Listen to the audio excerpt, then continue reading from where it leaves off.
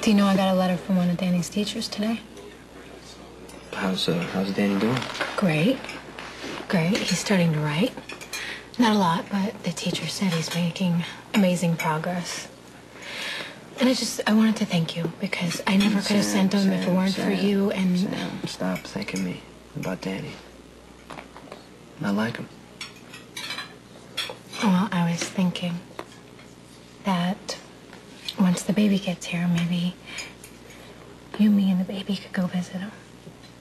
And I know Hawaii's a long flight, but I was just, Danny really wants to see her, and I think it would... Don't, babies have to be a certain age before they fly? I don't know. I don't know. I'll put it on my list of things to ask Dr. Meadows, but if she says yes, what do you say? I probably... Please don't say you have to work. Come on. Say you'll come with us. Okay. Okay? Do you promise? Yeah, I promise.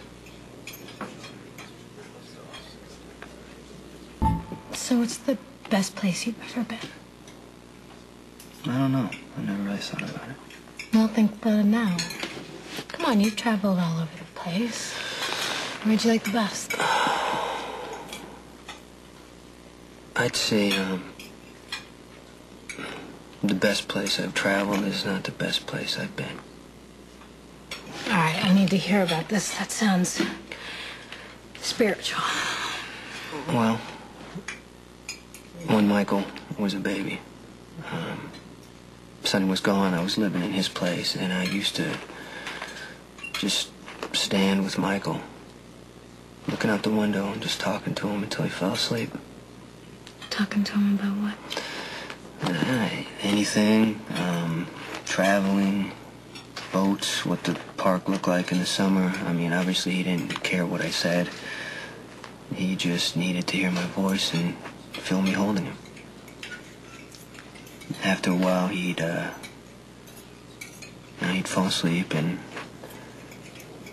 I would just stand there with him, listening to him breathe, knowing he felt safe. That's the best place I've ever been.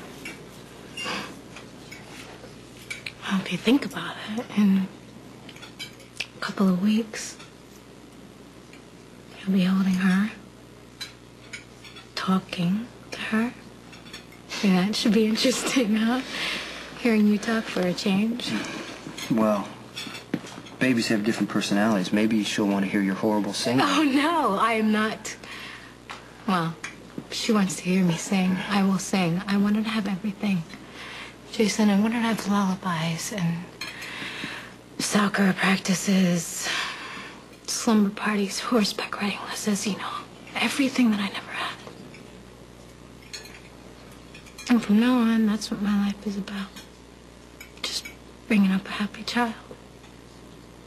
Listen, I can't believe I'm actually saying this, but I am so excited to have this baby. And I don't mean just to have her and just have her here. I mean the actual birth itself. I don't know. Maybe it's my hormones. Maybe it's all the birthing classes. Okay, well, maybe, but you have to at least go once with me if you're going to be there in the delivery room. I still No, think... don't say Emily, please. I'm begging you. You got to do it. You got to be there. Unless, of course, you're scared. That is... Scared of... I don't know. I have to do all the work. It's not... But Francie, I need to speak to both of you in private about the baby. Percent risk to our child, at minimum, if I agree to induce the labor, correct? Yeah, there's a 100% chance that Christina will die if she doesn't get those cells. Jason, what do you think? If it were my own life, I would take 10% risk to save Christina. But to put risk on a baby that isn't even born yet...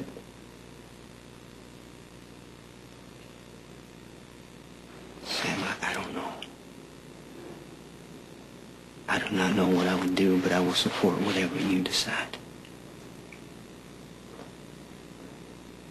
There's no other option for Christina? No, no.